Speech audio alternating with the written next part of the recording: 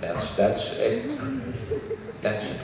Should we therefore, in a way, adapt ourselves to the fact that most people are amazingly stupid? No.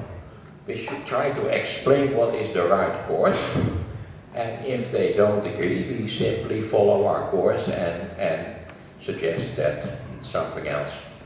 I can give you lots and lots of examples of a political course where most people are strong.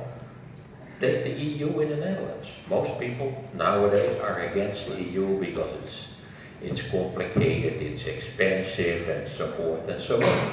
Think about a referendum about the EU in 2005, I think it was, or 6.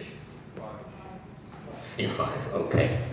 So, what happened? The stupid voters voted against it, as you remember, and everybody who was able to think longer than 3 seconds at the time knew, of course, that all these proposals would be realized along another route, actually, and that has happened. Is that wrong? Should we take the general stupidity of the population as our starting point for our political analysis? No, I don't think so. That's not the task of a political and cultural elite. That's elitism, as you know. One of the worst things, according to right-wing politicians, is elitism.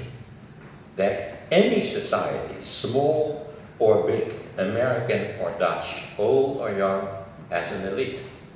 And if the right-wingers actually were successful in chasing away the old elite, then they will form a new elite. That's the way it is. That's the way it works. And in my view, the present elite, I'm part of the present elite, happily. Maybe your IQ is 120. You're a Dutch guy studying at an English language institution, so let's say your IQ is 120. IQ is an average, as you know. So there's some poor guy somewhere who has 80 to give you 120. The average is 100. Yeah. Did you realize that? Are you willing to let one part of your brain being excised and given to this poor guy who has 80? I can assure you that 80 is not that much. And you don't understand anything about the way the political system works, or the parliamentary system, or the world economy, or whatever. The only thing you can do is you're able to recognize Wesley Sneijder. So should we adapt to? No, I don't think so. I don't think so. No. Instead of opposing them directly, you should probably try to kind of mold their way of thinking into yours, right? Soft power. Okay, now you are nearing me. Not molding, that's not the word. What you should try is to explain how things are. And you can try to do that in the simplest and clearest way possible. But even then, most of them don't want to hear your clear and simple explanations at all. They want to hear about Wesley Sneijder and his girlfriend, whatever her name is. And the wonderful apartment that they have in Milan. That's what they want to hear. But yes, I'm willing to explain. That's what I've been doing for years and years, to explain it in the most simple language that I can explain it. But even then you should know, you should realize that to some extent everything that you have been done is not enough in explaining. And so you have to recognize the limits of democracy. Yeah? There should be an elite who takes decisions when maybe a large minority or even a majority goes the wrong way. And in the Netherlands we have an expression which is called de kiezer heeft altijd gelijk. The voter is always right. And as soon as you say that on television, everybody is nodding, yeah, the voter is always right.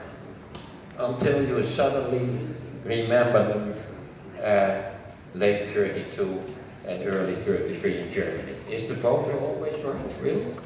Was the voter right by voting for the Dutch Nazi Party? Was the voter right in all these other situations when they voted for terrible, aggressive, extremely nationalistic policies? No, not at all, of course. So let's recognize the fact that sometimes minorities, small minorities, even elites are right, and a large majority is wrong. And I like fighting. And I like making people look ridiculous. That's a wonderful thing to do. Yeah, I'm sorry to say so. Yeah. One more speaker. Hmm? One more question. One more question. Oh, you're longing for the alcohol. Yeah. I have a question on your view on Obama and how you say he was effective and pragmatic in all the bills that he passed throughout his first term. I don't understand the reasoning behind that kind of answer, because he entered the White House in January of 2009 with 60% of public approval, plus he had control of both houses, and still he managed to pass laws that in itself are pretty much short-term reactions to the problems in the U.S., but in the long term won't actually fix the U.S. up and heal the economy and its social infrastructure. And also, in your view that the right-wing party and the Tea Party and the whole radicalism of the right wing is kind of like a cancer on the conservative party, don't you think that the actual establishment and the moderate Republicans and the fact that the Tea Party doesn't really have that much say, and it's the money that really makes the world go round in the U.S. is the bigger concern, and that the fact that you can actually pretty much pay money to your politicians to do what you tell them what you want to do is the actual issue at hand here? Yeah, that's actually two questions, yes, or two questions. maybe yeah, five. Let's see. Let's start with the first question. And the first question, that's the so-called mandate theory. That Obama had this large popular mandate as the president when he entered the White House in January 2009. That's what quite a lot of let's say, left-wing oriented progressive people thought in 2009. But I don't believe the mandate theory at all. I think the mandate theory is too strong. Obama was largely a reaction against Bush Jr. And then, of course, if you start making laws in the United States, then, of course, simply saying, oh, we have got a majority in the House and a majority in the Senate, so we can opt for a very radical vision of this particular problem.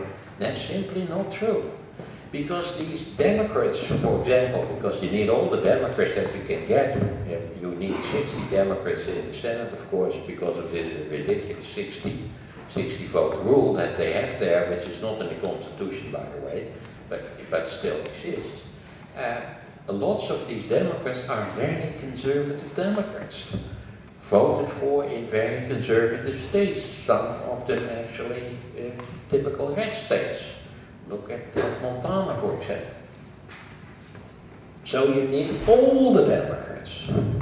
That's point one. There are quite a lot of left-wing Democrats, but some of them are quite right-wing, actually. Some of them are left-wing, but all for the financial interest. Take a guy like Chuck Schumer.